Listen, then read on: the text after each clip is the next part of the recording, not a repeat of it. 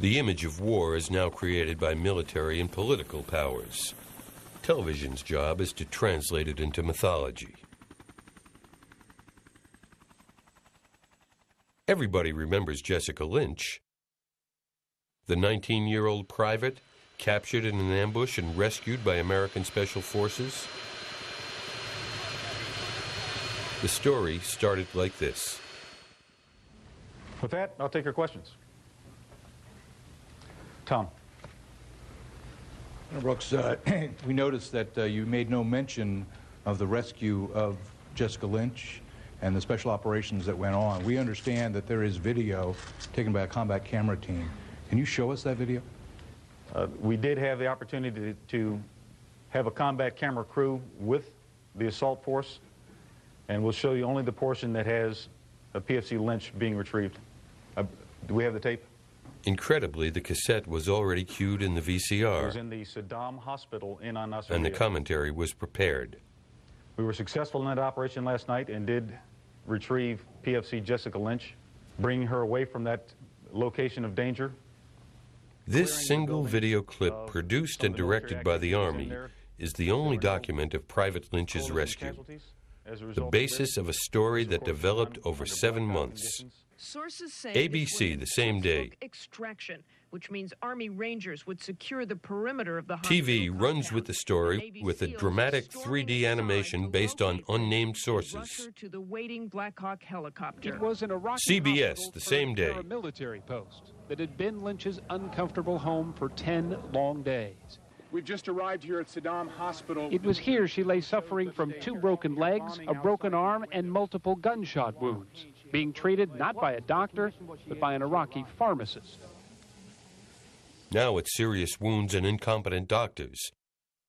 CBS doesn't name their sources either. The Pentagon says she is the first American prisoner of war to be rescued from hostile territory since World War II.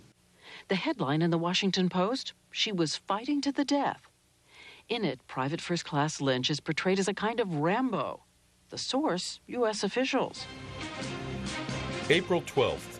Jessica Lynch is a certified hero and a media celebrity. 600 articles have been written about her. Television networks compete for an interview. MTV offers her a show. Her agent negotiates a $1 million book deal, and NBC prepares a television movie, Saving Private Lynch. It's very important to us as Americans to bring back our fellow soldiers.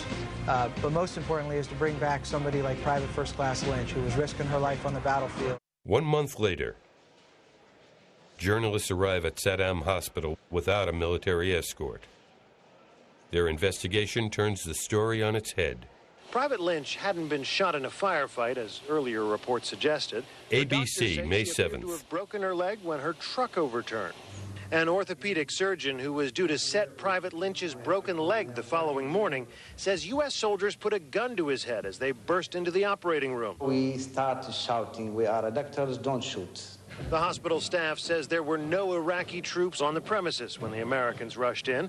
They had all left the morning before the rescue. The soldiers broke down doors in the intensive care unit when they could have just asked where she was. Private Lynch has yet to give her own account of her captivity here or her rescue. She remains in seclusion at the Army's Walter Reed Hospital, reportedly suffering from amnesia. And also, June 17th, the Washington Post revises its original story. Does it make any difference? No. The myth of Jessica is stronger than the facts. Thank you for being here. July 21st, Private Lynch is decorated for bravery. She is just 20 years old. But Jessica Lynch comes home with the experience of a long, painful journey. I would like to say thank you to everyone who hoped and prayed for my safe return. Whether or not she will be able to remember that time period. 1 month later, she retires from the Army and takes up a media career. November 9, NBC airs the telefilm Saving Jessica Lynch. In light of its serious nature, there are no commercial breaks. Variety calls it Mission Impossible but real. But while the November 11th, Veterans Day. It is clear that Ms. Lynch has been taken into many American hearts. She's done her first television. Her book is published. ABC wins the scoop of Jessica's first interview. So just to get this clear. Yeah. Did you fire your weapon back, and did you kill any Iraqis? No. No. My weapon did jam, and I did not shoot.